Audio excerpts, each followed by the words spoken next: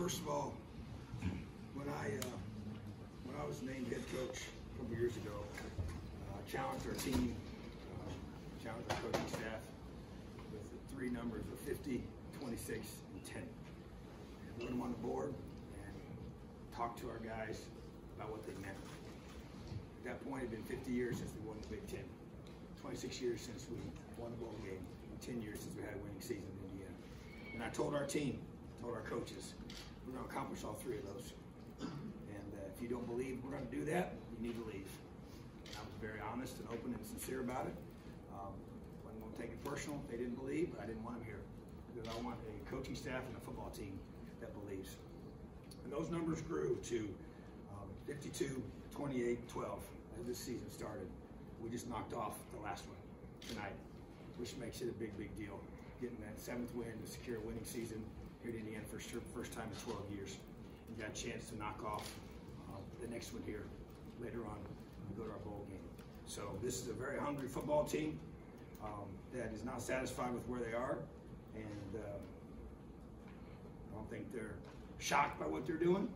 They expected it, and there's no question that not a lot of people felt that way or believed in us, and that's okay. It never mattered to us. It's about earmuffs and blinders in this program, and just really proud of our guys, proud of how they fight, the grit they showed. We start the game with 2 stinking offsides penalties on our offense and get 1st and 20 against a very good defense and didn't blink. Drove right down the field, got us 3 points, and got rolling. So just really proud of the resilience and the toughness and the fight of this team, the grit that we have, that we show each and every week. We're getting better every time we take the field. Probably was our most complete game to date. To get 4 Big Ten wins in a row is pretty special. And so just congratulations to our coaching staff. Kane Lama did a phenomenal job calling the defense today, and Kayla and the board continues to do a great job. And our offensive staff and defensive staff, the guys have worked extremely hard, and that will not stop. So a lot of good performances tonight, but it was a team win, and very excited about getting number 7. It means a lot to this program. Questions? Zach. Out of the one question, you talked about your team not being satisfied, not being surprised, but they haven't had, as a group together, this kind of success. Obviously the win total, but also kind of the stretch you're on here. How have they kind of managed maybe some of the intangible stuff through that together to make nights like tonight not even sort of seem very routine, I guess? Well, I think there's a very purposeful approach with our coaching staff, with our guys. Yeah, it's uncharted territory for this team and our program, but at the same time, I'm telling you, we recruited a bunch of guys that came here to do the very thing we're doing right now, and that's why I talk to these guys and challenge them about what's next and where we want to be and what we're trying to accomplish. That they just have the mindset that, hey, coach, that's why we came here. So we expected this to happen. Didn't know when it was going to happen. I always the last time I believed it was going to happen my first year, okay, and it did not. And I believe it was going to happen year 2. And I knew we were really young last year. It was going to be challenging to do some of these things, but it didn't happen. But we didn't. It was very disappointing, but we didn't get discouraged. We didn't hang our heads. We just rolled our sleeves up and went back to work. We kept recruiting, we kept developing, and we kept fighting. And that's where grit comes into this year. That's our one word for a reason: the perseverance and passion towards a long-term goal. And that's what this team has. And they showed it again tonight.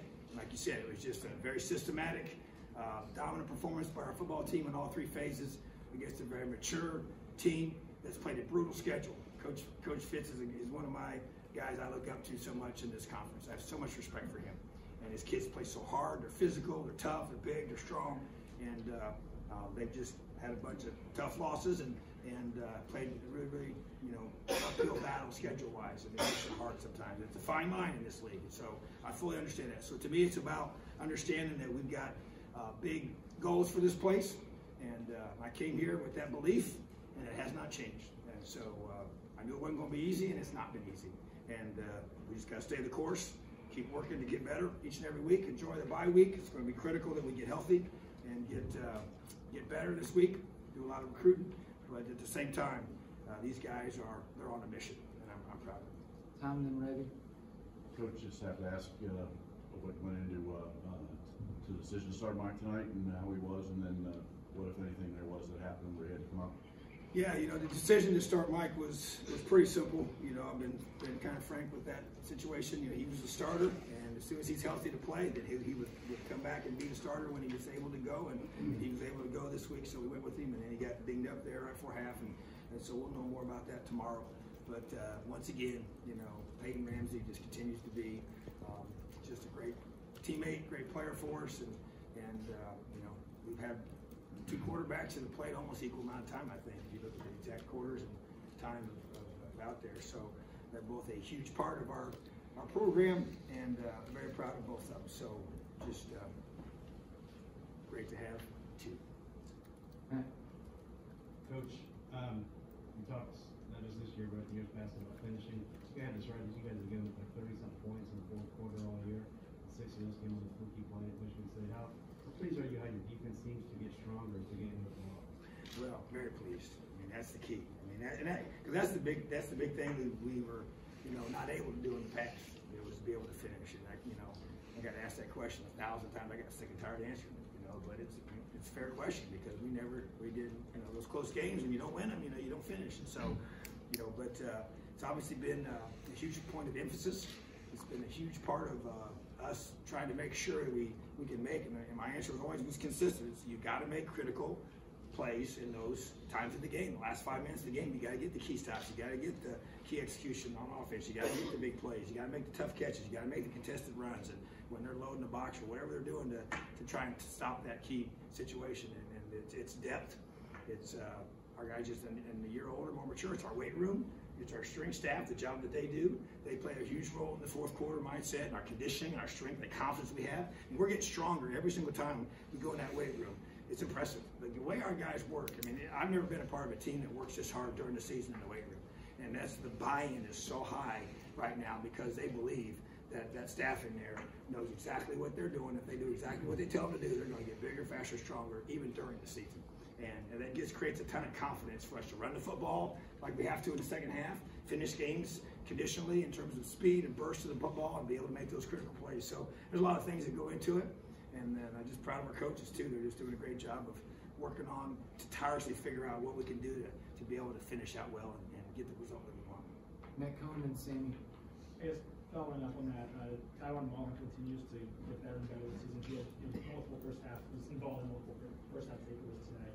How has he progressed from a true freshman to where he is now as one of the leaders in the defense? Well, when he first was here, he was basically just a situational guy to put man-to-man on one of their top guys late in the game, or not late in the game, but during the game. So he didn't know the whole defense to be able to play, completely during a series.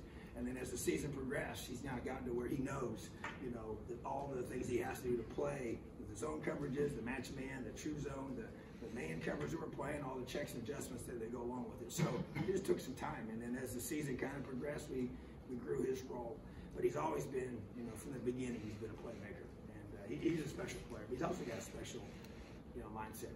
He grabbed me tonight. He's like, Coach, this is what I told you we were going to do, when we came here. He's the kid that wrote down those 3 numbers in my exit meeting I had with him when he came on his official visit. So he's a very confident young man, and he just keeps getting better, like our team does. And his role, like you said, keeps growing. And he's just, he's got a great knack for the ball. He just has he created that first takeaway, of the game, which is those kind of things are huge. They got a big long run in the first play of the game, and he breaks that ball right out of there with great technique, and then a lot of key breakups, and he's just being Tywan. He's a stud.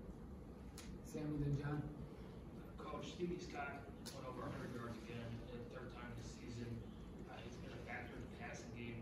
How has his evolution come along from the beginning of the season where he got struggled to run the ball, and now we're almost running at will? Yeah, we were very frustrated at first. I know you guys asked me questions, and you should. But I do feel like that there was a concerted effort by the teams we were playing to just make sure Stevie Scott did not beat them. And so they were loading the box, and they were making sure, and he was getting, impatient, and he was trying to bounce a lot of runs and try to make those big plays and get those yards. And so it was kind of a dual, reason for why he wasn't getting the production that we were used to seeing from him. But he learned a lot. Coach Hart did a great job of teaching him and how to handle this, and and to be more patient with his runs. And then he started running harder, a little more confidence. And now our O-line just keeps getting better and better each and every week. Even though, like you said, we played against some really good run defenses that still have been able to consistently run the football in the way that we know we need to. So I just think in the past game, he's really worked on that with his ball skills and tons of catches and in the off season and after practice, before practice, and judge machines, and just trying to get to where he's a weapon in the pass game, just like he was again tonight. They load the box and you flare him out there, and you pop it outside, he goes for a touchdown. So, he's in his pass pro. He's a great pass protector. He's a big boy, but he's unselfish, and that's a big part. Matter of fact, we used in one of our during fall camp. I read a lot of books and use a lot of books to teach our players about the kind of team we're trying to develop, and one of them was about an unselfish running back at the NFL level, what that looks like, and how those guys have to be great pass blockers as well as receiving the football out of the backfield, as well as running the ball. And he's bought into that. We're just trying to give them real life examples of guys and how our guys need to, whether it's playing on special teams as a starter. I believe in that. And those guys, our guys have bought into that. Nick Westbrook, same thing. He does drills for special teams every single week because he knows he wants to play at the next level, and he knows he's going to have to be a special teams guy at that point. And so he does all those drills, even though he doesn't take a ton of reps at it. But that's the kind of buy-in our guys. They believe what we tell them, and they're doing it. So Stevie's just been getting better and better. John, and we'll close with Jim. Obviously, we already asked about Taiwan Mullen, obviously that strip, but Alfred Lance Bryant right before the end of the half. I know it was a play that count. Still counts for takeaway. Yeah, in terms of riding into that half with some momentum, how much of that? Well, that's huge. We knew they were going to get the ball in the third quarter, and you guys watch us play, so we've had some end of the half, times where we've given up points, and it's happened, and it's hard, and it kills you going in to halftime. And so we've been working so hard on that. And obviously you got to balance it out. How much time's on the clock and what do they need? And you want to give up a field goal. You don't want to give any momentum at all. They only had 3 points. And then, they're going to take a shot. They're going to try and flip the ball around a little bit. We kind of thought they might do something like that because of the distance they had to go. And that's what they did. And so we got a chance to get a cheap takeaway, but we'll take it for sure. But it was just, it's momentum, you saw the guys ran off the field, and that's what it takes. It's a game of momentum. It's a game of understanding how to finish. It's playing team football. All 3 phases working together. And we got a 3-and-out to start the second half. Offense goes down, and we just finished them off from there. So just really proud of the way our guys are playing complementary team football. Jim, last one. Coach, you guys have scored 30 or more points in 6 straight games, 8 of the 9 that you've played this year. Talk about what having that kind of consistency does for the team, for the staff, even for the defense. Well, it creates a lot of confidence. That it's hard in today's game. It's hard to hold a team to 3 points. It's hard to get shutouts. It's hard to hold people to even 7, 10 points anymore. So to know that you got a chance to score 30-plus points every game, no matter who we play, it's pretty awesome. And gives our whole team. It's become our expectation. We know we got to continue to work hard to stay to that level.